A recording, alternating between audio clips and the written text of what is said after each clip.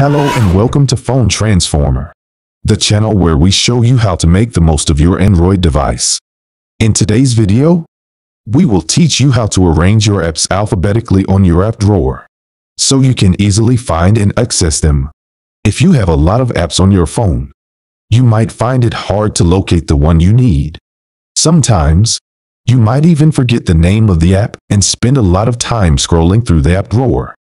That's why it's a good idea to sort your apps alphabetically, which will arrange them from A to Z, making it easier for you to find them.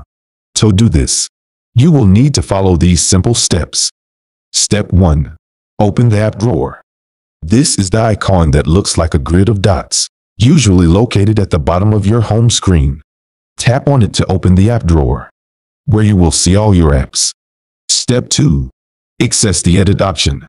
Depending on your device model and Android version, you might see a different icon for this option. It could be a 3-dot menu, a gear icon, or a pencil icon. Look for it at the top right corner of the app drawer and tap on it to open the editing mode. Step 3. After tapping on the Edit option, you will see a menu that displays multiple options, including scroll bar. Tap on scroll bar to open the sorting options. Step 4. You will find various options such as original layout, alphabetical order.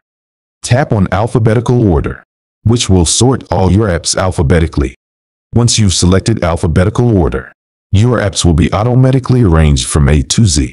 You can now easily find the app you want by scrolling through the app drawer or using the scroll bar on the right side. That's it. You have successfully arranged your apps alphabetically on your Android device. You can always go back and change the sorting order by following the same process. We hope you found this video helpful and informative. If you did, please give it a thumbs up and subscribe to our channel for more tips and tricks on how to transform your phone. Thanks for watching and see you in the next video.